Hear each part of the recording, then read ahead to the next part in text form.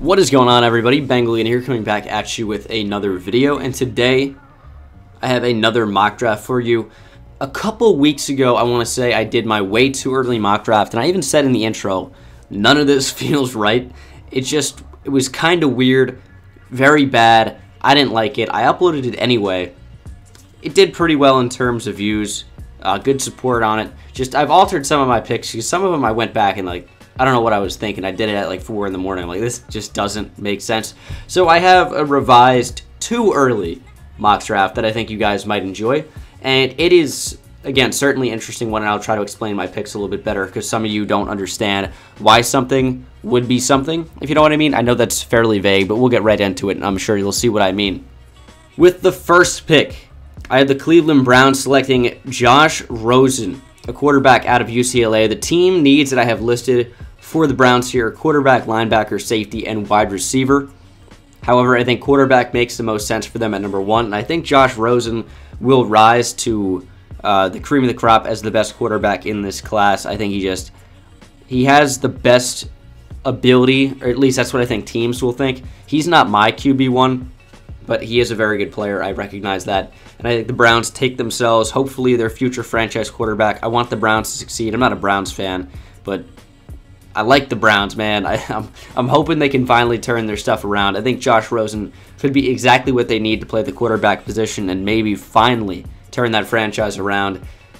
Even though Sam Darnold said, the Browns have the number 1 pick, I'm not coming into the draft. Guess what, Sam Darnold? You're not the number 1 overall pick. Moving on to the San Francisco 49ers at number 2, I have them taking Saquon Barkley, running back out of Penn State. And now a lot of people in my last mock did not understand why I had Saquon Barkley going to the 49ers. It doesn't make any sense. They have Carlos Hyde. Here's the thing about Carlos Hyde. The Niners have shown no interest in bringing him back. He is an impending free agent, which means if he does not re-sign with the 49ers, they will have no running back. I know they have Matt Breida. He's not exactly exceptional. They could do with, I think, the best overall player in this draft in Saquon Barkley and take him at number 2. When you have impending free agents, guys that will likely hit the open market, you got to take someone to fill that void. So I think Saquon Barkley makes a ton of sense here for the Niners. I think it's a pretty popular pick. Moving on to number 3, we have my favorite team, the New York Giants, and I have them taking Sam Darnold, quarterback out of USC. Now, I'm not exactly a huge fan of this pick. I think Eli is still playing at a decent enough level. It's just that there's nothing around him in terms of talent whatsoever, especially with Odell going down for the year. The only pieces of the Giants' offense that are formidable are Sterling Shepard and Odell Beckham Jr. Evan Ingram has played okay for a rookie. Way too many drops, can't run block at all. The offensive line is horrific. The best pieces in the past have been Justin Pugh and Weston Richburg, and they've struggled with health and even playing to their peak levels. And there's nothing else on the offensive line. It's absolutely horrific. I can't tell what's worse anymore, John Jerry or Eric Flowers, even though Eric Flowers has played better as of late. Still not very good.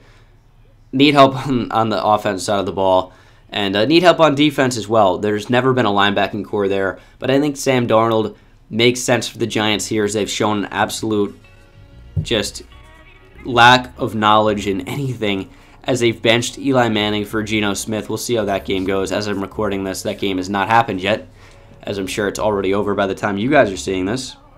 I think that's absolutely horrific for Eli, even though it's better to get some other guys in there, Davis Webb, see what he can do before maybe drafting a quarterback. But as of now, if Ben McAdoo and Jerry Reese stay the head coach and the general manager, which I hope they do not, I think they're going to take a quarterback.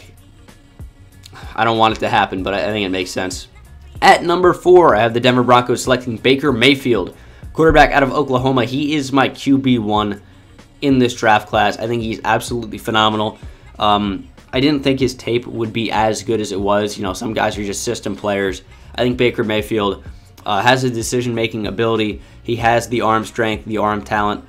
Very, very, very good player. I think the second best player in this draft class, perhaps, and I know that's a little bit of an outlandish statement. I'm not sure. I'll have to look at more tape. But Baker Mayfield does make sense here for the Denver Broncos. And this list, the way we have the order set, is based on, I guess it'll be last week of the NFL season, so week 13 by the time you guys are seeing this. Baker Mayfield does make sense for the Broncos. They've struggled at quarterback for the past couple of years. They drafted Paxton Lynch. They traded up to 25 to get him, and he just hasn't been a formidable option. Trevor Siemian is a former 6th or 7th round pick. He hasn't ever really been a solid quarterback, although he did look good in the first couple weeks of the season. That play fell off considerably, and we're not even going to talk about Brock Osweiler back in Denver. They need a quarterback. John Elway is going to take his quarterback of the future in Baker Mayfield, who will likely win the Heisman. And now moving on to the Indianapolis Colts, I have them selecting Connor Williams, an offensive tackle out of Texas. He was not in my first round in my last mock draft that I did, and the reason I did that is because, one, there is certain injury concerns associated with Connor Williams, and there's an uncertainty of whether he'll actually come into the draft or not. I don't know if he's made a decision on that yet. I don't think so, but you got to help Andrew Luck if he ever gets back to the field. You got to upgrade that offensive line. I think Connor Williams makes a ton of sense for them here. Probably the best tackle available, even with the injury concerns. I think he sneaks into the top 10. Moving on to the Bears, I have them selecting Courtland Sutton, a wide receiver out of SMU. I think there are a number of really good wide receiver prospects in this class. You talk about guys like Calvin Ridley, maybe James Washington, Christian Kirk, etc. But I think that Courtland Sutton makes the most sense for the Bears here, adding another big target to go along with Cameron Meredith if he can stay healthy. And I think the two big targets worked well for Jay Cutler when it was Alshon Jeffrey and Brandon Marshall. I think maybe the Bears would not shy away with doing something similar to that, as they've shown a tendency to go after those taller receivers. I guess minus Kendall Wright, who they brought in free agency. But Courtland Sutton, I think he makes a ton of sense. He's had a pretty good season at SMU and would be an awesome target for Mitchell Trubisky to throw to. Moving on to the Browns' second pick here in the first round, and also in the top 10, I have them selecting Minkah Fitzpatrick, a defensive back out of Alabama. The reason I call him a defensive back is because I'm not exactly sure what Minkah Fitzpatrick is going to play in the next level. I think it entirely depends on what team drafts him. He played a lot of cornerback at Alabama, and then he's played a lot of safety at Alabama, and he's done both at an extremely high level. Very talented, very versatile player. I think he can fit into a number of different schemes, and he doesn't have to be just one or the other. He doesn't have to play safety, doesn't have to just play cornerback. He can do a bit of both, drop back, be that single high guy over the top, also come into the box, can play nickel corner, can play on the outside. Very, very versatile player. I think he's a tremendous fit for the Browns here, and I think with Cleveland he would most likely play safety because you have Jason McCourty, who is older but is playing at a very high level. Same thing with Breanne Body Calhoun, and the safety play has been fairly egregious. Jabril Peppers is looking like a bust. They need to play him in a different style because the way they've been has not been working. I think put him over the top, maybe pair him with Derek Kindred. That'd be not a terrible safety duo. Moving on to the Jets, I believe at number 8, I had them selecting Lamar Jackson, quarterback out of Louisville. I think Lamar Jackson's just going to test out of this world. And for a team like the Jets in need of a quarterback, in need of a playmaker, you bring him into that system. I mean, it depends, I guess, who the coach is next year. But he's going to be a guy that's going to get a lot of Jets fans extremely enticed, intrigued, and interested. You know, their attendance has never struggled, but he's a really exciting young player.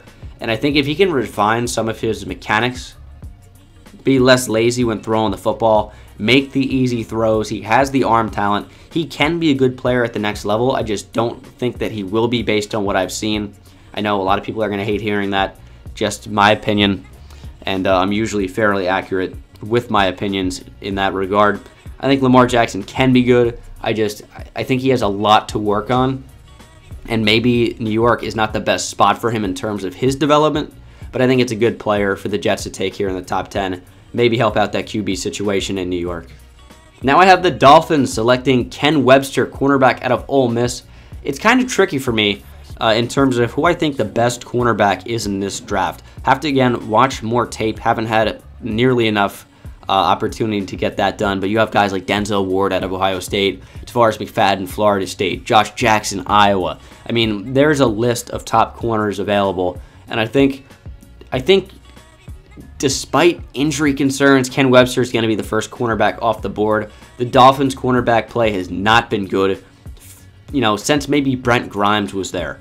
They just haven't had the guy. And I think Ken Webster can come in and maybe be that guy that they need in that secondary, because it's not a terrible team. They've got a great front seven. Well, they have a pretty good front seven. They have a great front four, but they need to get better in the secondary.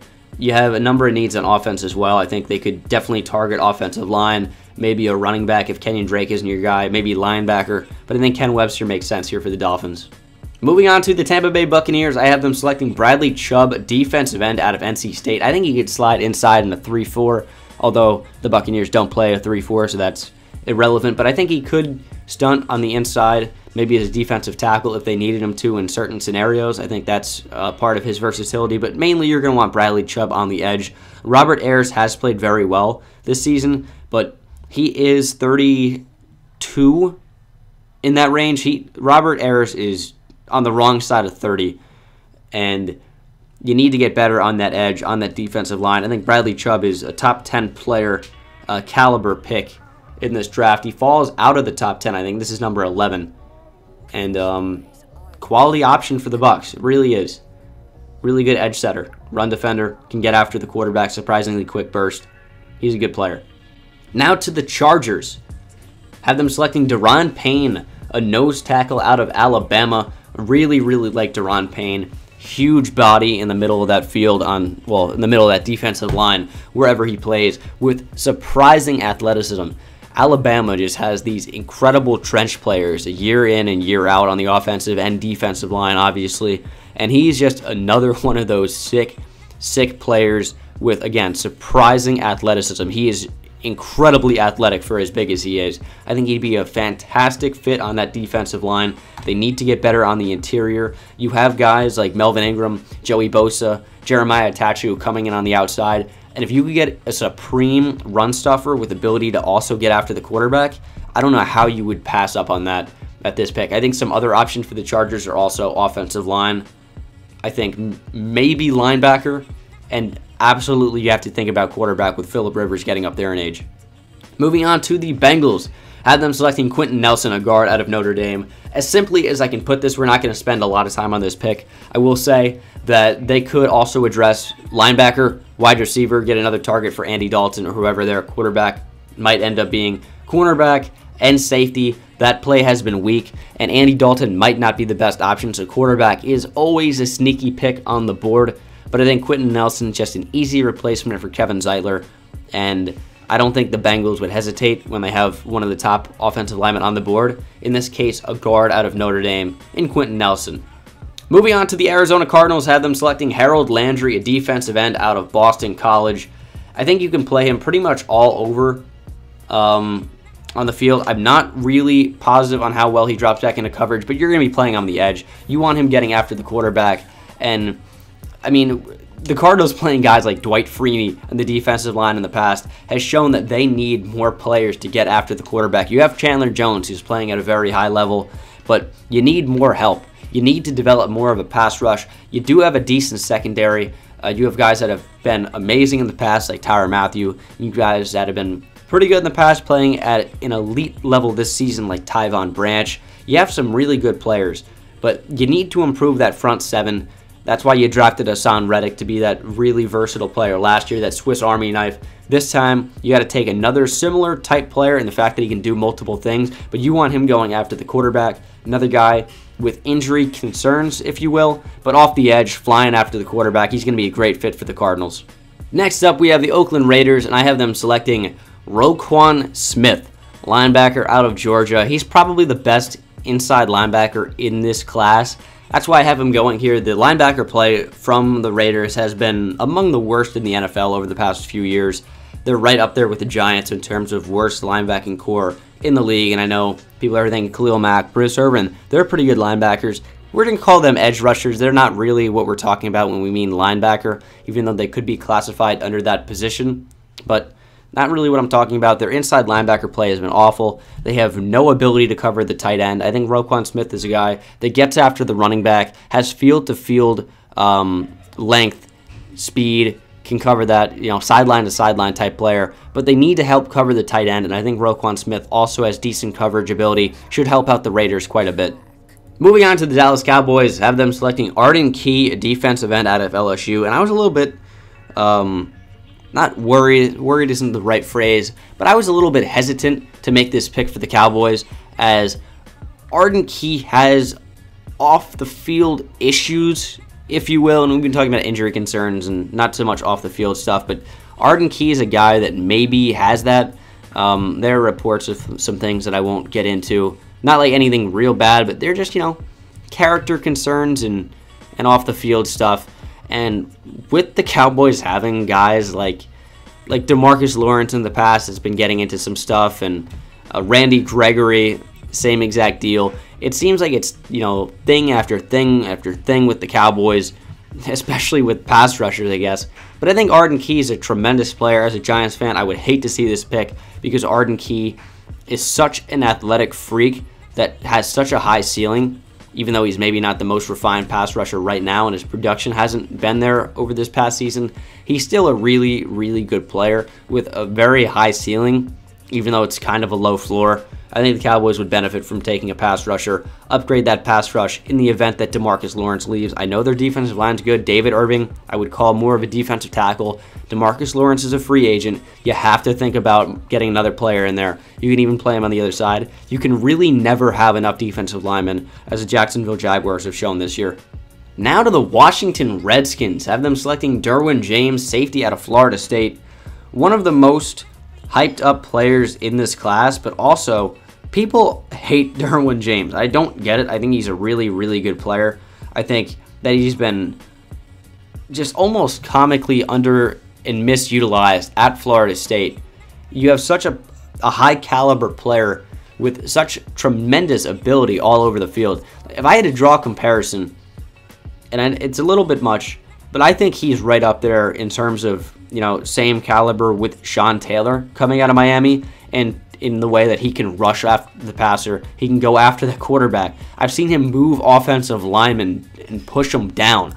Seen him make incredible hits, great coverage plays, incredible closing speed. Derwin James is a really, really good player. It's all about finding the right system to play him in, play him to his strengths. It's like the Landon Collins situation, where he came out of Alabama and was arguably the worst defensive back in the league his rookie season with the Giants. And the Giants say, hey, maybe we don't play him at free safety anymore. We move him more into the box, move him on to the other side of the field at strong safety, let him do what he does in terms of getting after the running back in the backfield, making tackles for losses, going sideline to sideline. And Landon Collins has obviously been exceptional in that role. Find the perfect role for Derwin James, and he will be an incredible player. Redskins, I think, get a steal here midway through the first. Now to the Packers. Have them selecting Denzel Ward, cornerback out of Ohio State. Again, could be the best cornerback in this class. Not 100% sure yet, but the Packers need a cornerback. Their secondary is so bad, in my opinion, because they keep going after safeties and playing them at cornerback. You take a look at Demarius Randall. Awesome safety coming out of ASU. So misutilized in Green Bay, in my opinion, when they play him at cornerback. You got a guy like Micah Hyde that's been a great safety for the Buffalo Bills. Packers are like, we're pretty much going to play him at nickel cornerback, which he wasn't bad in that role, really. But I think you got to take cornerbacks to play cornerback. I think that's pretty much a generally agreed upon thing. And the Packers just haven't done that. They need help at the cornerback position. Quentin Rollins is not the guy. You know, like Demarius Randall, whatever you want to say. He's not one of the best cornerbacks. He's not a first-round cornerback, and they drafted him in the first round to be a cornerback. Ladarius Gunter. I mean, I could go on and on about the Packers cornerback situation. Bottom line is they need another one. They get one here in this mock draft. Now to the first pick for the Buffalo Bills in this mock draft. Have them selecting Maurice Hurst, defensive tackle out of Michigan. The reason that I wouldn't have him higher, and I think this is maybe the highest point that he'll go, it's similar to the Aaron Donald situation where you have a player that's extremely talented but also extremely undersized for the position. He's only like 270, which is like, that's almost like an edge rusher, but he's an interior player. He's not an edge guy, not even at all. Aaron Donald is a guy that was a little bit bigger then Maurice Hurst, and then ended up going at number 10. So I could see Maurice Hurst get inside the first round easily. I could. Very talented player. I think, you know, the Bills trade away Marcel Darius. Kyle Williams is like 90, something in that range, close to 89, 88. He's very old. You need help on the interior, the defensive line. I think Kyle Williams is actually like 33. He's old, is my point. But Maurice Hurst could be that guy that helps you out. I think I had Trenton Thompson here in my last mock, but they're going to go after a different defensive tackle here. Maurice Hurst out of Michigan, undersized, incredibly effective. Could definitely sneak his way into the first round. Now to the Detroit Lions. Have them selecting Darius Geis out of LSU, a running back. They need help at the running back position. I know the way they've utilized their running backs in the past have mainly been scat backs, guys out of the backfield to catch the ball, things like that. You look at Theo Riddick. And they really haven't had that bell cow, that sick running back, since obviously Barry Sanders. I mean, there have been some guys that have shown things for the Lions.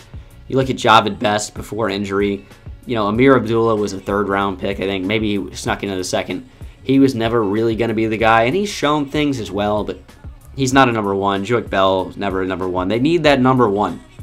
I think Darius Geis is the guy that can just really make this offense way more dynamic, and I'm sure Lions fans will agree with me that the coaching staff in Detroit is absolutely horrific. The play calling, maybe even worse than the coaching staff somehow, and maybe a running back will help out that situation. I think it's certainly a team need. I could also see them going after a defensive lineman, an offensive lineman, or anything in the secondary. I think cornerback may be the most likely here if they don't go running back. But I think Darius Geis could easily sneak his way into the first. A lot of talented running backs in this class, and we have one going at number 2, which is nearly unheard of over the past couple of years. But moving on to the Seattle Seahawks, have them taking Clelin Ferrell, a defensive end out of Clemson.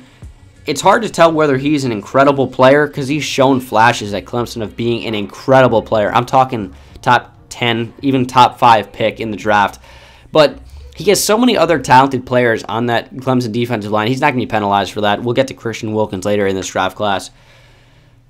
I really, really like Clelin Ferrell. I think he's going to be a sick player. And I think with Cliff Averill having not only injury but also age concerns, Frank Clark's played well, but you need help on the defensive line, on that edge, setting the edge, going after the quarterback. Clelin Ferrell is a great player. I think he'd fit very well here. Now to the Baltimore Ravens. Surprise, surprise, the best Alabama player available. Ozzie Newsome takes Alabama players at every single conceivable option. Anytime an Alabama player is on the board, they're the guy for the Baltimore Ravens. But coincidentally, with Eric Weddle getting way up there in age, he's like 32, 33 even, you need help at the safety position. Ronnie Harrison, I think, could play free safety. I think he has that in his abilities. Good player for the Ravens. You know, they've shown that they can draft safeties in the past. Matt Elam, they're not afraid to take one. Although he didn't go to Alabama, maybe that was their issue. He was a Florida guy. But yeah, I feel like best Alabama player available. Makes sense. The Buffalo Bills are back on the clock. I have them taking Josh Allen. I mean, this was a quarterback-heavy draft. I think many of us would agree, as we saw 3 quarterbacks go in the top 4 picks in this particular mock draft. But I think there are so many teams that are quarterback-needy. The Buffalo Bills not really being one of them, because I think Tyrod Taylor is a more than capable starter. But the Bills, and I guess Bills fans, hate Tyrod Taylor, unbeknownst to me as to why. I'm sure they're going to make something up in the comments section, but that's regardless. That doesn't really matter. Josh Allen is kind of a weird player in the fact that he could be Blake Bortles 2.0, which is unfortunate.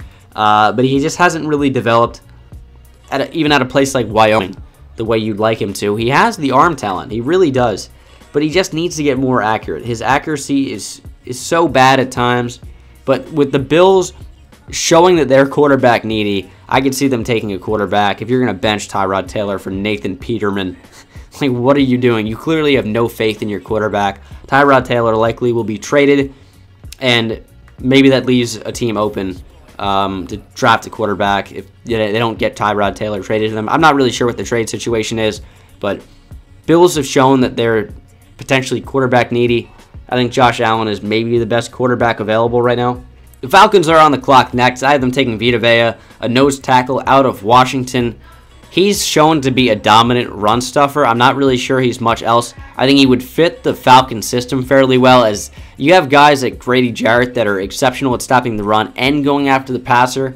And a guy like Dontari Poe that's always been more of a run stopper, always more of a nose tackle, is going to be a free agent. He could very easily walk, or the Falcons could show no interest and not re-sign him, leaving a hole open at that second defensive tackle spot. And a nose would be very helpful to any defense lacking one. That's the case for the Atlanta Falcons. I think Vita Vea is a good player. He fits into the system pretty well. The Rams' linebacker play has been so poor. It's been so bad. And I think Rashaan Evans, who I have the Rams taking here, would be a very, very good player to slide in here. Now, they don't get the Georgia linebacker that maybe they wanted, right? Because Alec Ogletree, Georgia linebacker, maybe it makes sense you pair up Roquan Smith, kind of cool, Georgia linebackers. Alec Ogletree's been awful. But you get an Alabama linebacker, and they've produced some pretty good ones over the years. Recently, C.J. Mosley and even Rolando McClain was kind of a bust and then came back to be pretty good. And then it was back on the lean nearly immediately as soon as he was good again. But Alabama produces pretty good linebacking players. That's just a fact. Rashaan Evans could be the next one in that pedigree. Very good inside linebacker, another guy that goes field to field, or excuse me, sideline to sideline on the field. And yeah, the Rams need to get better at linebacker. I could also see them taking a cornerback, kind of really making that secondary amazing. I could see them taking offensive line to help out some of that weak offensive line core. It's a bad group overall, especially with Andrew Whitworth being as old as he is. Rob Havenstein's not bad, but that's beside the point. You could upgrade on the offensive line, I think, pretty easily. But in this situation, I think linebacker makes a ton of sense for the Rams. They take Rashaan Evans. The Jaguars are another team that are quarterback needy. This team is a Super Bowl caliber team, if not for Blake Bortles. He is so bad. Absolutely terrible. One of the worst starting quarterbacks in the NFL. Bottom three, I think, for sure, if we're not really accounting injuries. Because obviously, like, you know, well, not obviously. I think Brett Hundley's still probably better than Blake Bortles. Yeah, that's unfortunate for the number 3 overall pick, former. That is, it's kind of a weird spot for me because I don't think Mason Rudolph is a first-round player by any means. But when you have quarterbacks flying off the board the way we've seen in this draft with Josh Rosen, Sam Darnold, Baker Mayfield, Josh Allen, and now I think it only makes sense for a team that needs a quarterback. You know, maybe they'll end up with Tyrod Taylor or Eli Manning, however that ends up working out. But they could easily take a quarterback if they see the need. You could potentially wait on one, but with, you know, some teams needing backups like New England, they could easily go in the second. And you get your player while you want them. I'm not sure how high teams are on each individual players. I don't think Mason Rudolph is all that good, but he's a pick here for the Jaguars as he sneaks into the first round. Next up, I have the Tennessee Titans selecting Dorrance Armstrong Jr., defensive end / outside linebacker. We're just going to call him an edge out of Kansas. He's the one good player Kansas has had all year. The one good player. And his production was awesome a year ago. And it's slowed down this year in terms of pass rush productivity. But he's been excellent in stuffing the run. He's shown the ability to do both over different years. So he's a player that's super intriguing, super athletic. He's going to test out of this world. Could be a great player for the Tennessee Titans. Help out that pass rush. He could be the pick. I think, like, basically what you wanted in Kevin Dodd that hasn't really materialized yet, if that ever will. I think Dorrance Armstrong Jr. is exactly what you wanted Kevin Dodd to be. Now the Carolina Panthers have them selecting Christian Kirk, wide receiver out of Texas A&M. You trade away Kelvin Benjamin. You needed probably help at the receiver position anyway. Devin Funchess is not a true number 1, and I'm not convinced that Christian Kirk is either. However, I think he could easily get into the first round. I think teams could take him in one of those top 32 picks. I wouldn't be surprised to see Christian Kirk as a first-round guy, even if I don't particularly grade him all that highly as a top first-round caliber player. Panthers need help at the receiver position. You gotta make that offense better. You do, because Cam Newton can't do it all by himself. Jonathan Stewart's a capable running back. Same thing with Christian McCaffrey. You hope that he really keeps on developing. But you pretty much use him as a receiver. you need another receiver, all right? You can't have Christian McCaffrey be your leading receiver. I think he actually might be. I'm not positive on that, but he might be. That's a sad situation. In this situation, you take the best receiver you think available. I think maybe the Panthers will think that of Christian Kirk. Let's go ahead and move on. Saints are on the clock next, and I know their defense has played extremely well, but that doesn't mean it can't get better. They take an inside linebacker with this pick, and that's someone fairly close to the Louisiana area in Malik Hooker. Nope, not the crew. What? Malik Jefferson, excuse me, inside linebacker out of Texas, at Austin. He's a really, really good player. I am a Texas fan, so I've seen Malik Jefferson really, really mature into a fantastic player over this past year. And I'm aware it's the Big 12. It's not exactly the best conference, but he has been so good for my Longhorns this year, despite the Longhorns being absolutely horrific as a team. They do have a couple of good players out there, including but not limited to Malik Jefferson, Deshaun Elliott, etc. They need to get better on the inside. I think with the rest of that defense being as good as it's been, you look at Alex Okafor being so good on the outside, not even to mention Sheldon Rankins on the inside, and Cameron Jordan's been fantastic on the other edge. You have the secondary being phenomenal. Marshawn Lattimore, when healthy, was the best cornerback arguably in football. Ken Crawley's played super well. You got Von Bell. You have the rookie out of Utah, Marcus Williams, has played well. You have Kenny Vaccaro, former first-round pick. He needs to get better. But point being, the defense has played so well. I think linebacker is one spot that they could have room to improve. Malik Jefferson, probably the best linebacker on the board. You take him with this pick. Now the Pittsburgh Steelers have them taking Joshua Jackson, cornerback out of Iowa. Josh Jackson, whatever. He's been a ball hawk for Iowa, and the last ball hawk I can remember for Iowa was Desmond King, who for some reason fell off everybody's boards and is now playing super well for the Chargers. But then again, who isn't that cornerback? Casey Hayward's an absolute stud. Trevor Williams has played super well, as has Desmond King, as Jason Verrett does when he's healthy. They might have the best 4 cornerbacks to ever play on a football team. And I know that's a crazy thing to say, but how many teams have that many good cornerbacks? They have 4 really good cornerbacks. We're not talking about the Chargers. I don't know why we're back on this. But Josh Jackson, I think he's an extremely good player in terms of playmaking ability. I need to watch the tape more to really see how he is in coverage in terms of fluidity and recognition and things like that. Ball skills, all that. But he probably has the ball skills. He gets a lot of interceptions. Steelers need help in the secondary at cornerback. Artie Burns has been fairly solid, but you don't really have another cornerback. William Gay is not the guy. I think he's the pick here. And when I say he, I mean, of course, Josh Jackson. The Vikings cornerback play has been very good. I will not lie. Xavier Rhodes is nearly, well, I think it's close. Xavier Rhodes is about a top 10 cornerback in football. Terrence Newman is fantastic, but also he's another player that's getting up there. He must be at least 138 years old. He actually might be 38 in reality. He's so old, but he's also still pretty good. Regardless, you need another cornerback. They'd have such a good secondary if they addressed another cornerback spot.